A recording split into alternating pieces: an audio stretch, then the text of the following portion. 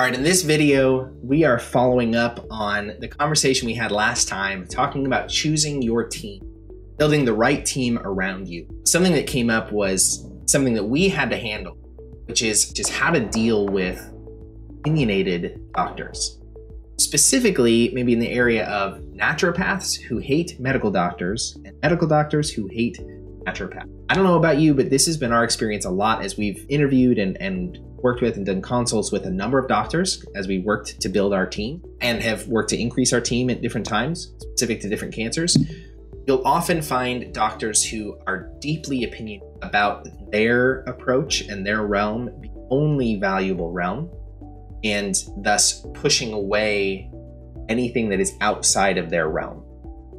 And speaking pretty derogatorily about that.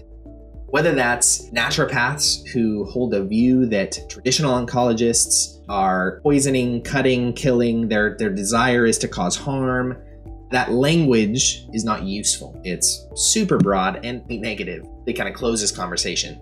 I believe, as a general rule, people who become doctors care. And specifically people who become doctors in the cancer realm, that's not glamorous. I believe that in general, they care about their patients. They're trying to do what they believe to be best, even if those things are ill-informed, not what's best. In actuality, they believe it. So maligning someone's intention by talking very negatively about what they're trying to do or that they are financially driven or whatever it might be isn't useful when having a team, right? Because we're trying to build a team, and so that isn't useful. On the other side, a traditional oncologist and an MD oncologist being deeply dismissive of anything other than their textbook treatments is just about equally unhelpful, right? When they say, and we had this with one of Rachel's first consults, a doctor who we started asking questions around, what about vitamin C and what about diet changes? This, and she was really dismissive. Essentially like, I don't care what you do, if it makes you feel better, like go follow your fairy tales. If it makes you feel emotionally better, go for it, but don't get in the way of my chemo treatment. That's what I'm putting to the textbook. And that felt not helpful. Even if there was truth involved in it, I'm not even debating that, the way that that was approached was unhelpful. Okay, so we've got 5 tips for how to deal with this problem of deeply opinionated naturopaths or other doctors, we'll just say doctors, about other doctors and other ways. Okay, so 5 tips. Number 1, it's important for you to understand their perspective is just a perspective. That's the first thing. They speak in terms of fact, black and white, this is how it is. It's inherently non-scientific. For you to understand and not get muddled and not get confused, their perspective is perspective. Now, you can value that perspective or you can not value that perspective, but it changes the tone of the conversation to understand that however they're coming across, put it in their perspective. Okay, I need to consider this. And now I need to think about what my perspective is in my rounding of my. Number 2, you do need to be your own best advocate.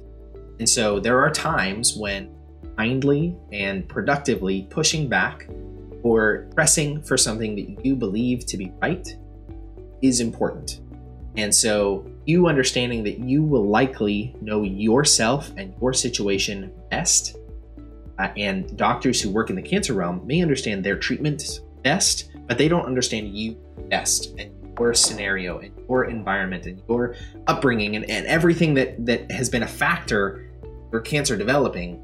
You are that expert. So you being your own best advocate is important as you're approaching these situations. Number 3, choose your battles. I mean, sometimes we'll be in conversations where someone has, a doctor has something very opinionated to say about, this is kind of controversial and share our personal perspective, but we've been in conversation about vaccines. And one doctor who is deeply anti-vaccine and like, it is poison, it is genetically modifying you, you should never even consider vaccines. Okay, that's one perspective. Another perspective from another doctor. Idiot if you do not get vaccinated. I can't believe how much you don't care about other people and you are just asking to get sick and to die if you don't get vaccinated. Okay? Those are two varying opposite ends perspectives of doctors who are on our team actively and we value and we respect. When I say choose your battles, I mean, take their perspective, and if you disagree with it, you don't need to be the one to change their perspective. You can just make your decision. So if you're trying to make a decision around vaccinations or chemo, surgery, or whatever it might be, you can make your decision taking into account their perspectives and not have to fight against them to convince them that you're making the right choice. You just make your choice and let them know, thank you for sharing your perspective. I appreciate it. I value your input in my plan. I feel that it is best to do blank. Having considered the perspectives of the doctors on your team. Number 4, you need people that want to be on your team, not their own. And so when you're selecting people, or have selected people and you're considering what to do, it's important that they are there for your treatment. You are the center, you're the hub that the spokes go off to the different members of the team. And so if they are not acting as though they are on your team, but are rather acting as though it revolves around them, that becomes an unproductive team member.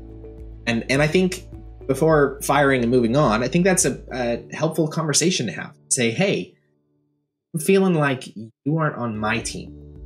I'm feeling like I've got multiple people that I'm trying to build around my treatment and my life that's on the line. And I want you to be on my team. I want to feel like you are a member who is contributing and cares about my livelihood, and see what that conversation brings up. And hopefully there will be an empathy response. Hopefully you'll have a doctor who goes, all right, I'm going to step back. I appreciate you sharing that. I do care about you and want to be on your team. And it can change the tone of the conversation, if any. All right, and then point number 5. Remember that each person is a part of your team.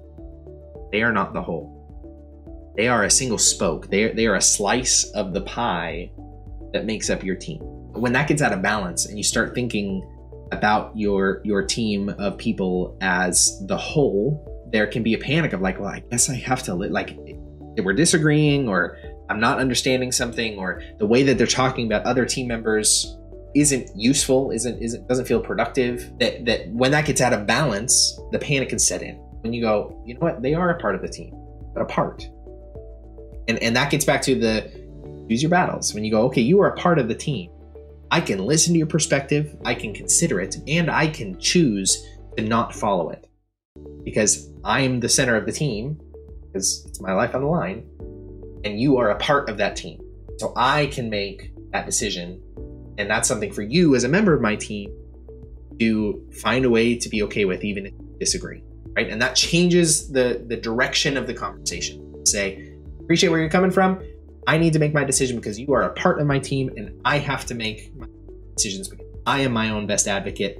I have to be. There's no one else that can be. So those are 5 tips for handling opinionated team members who are causing stress and difficulty, how they're sharing their perspective and how that feels derogatory towards spheres of influence that we have in our life, and how to approach that in a productive way that hopefully brings the whole team together. If you have other tips that you've used to tackle this exact problem, let us know in the comments below. We'd love to have a conversation with you, continue kind of rounding out what this looks like for all of us. Otherwise, be safe, be blessed, and we will talk to you soon.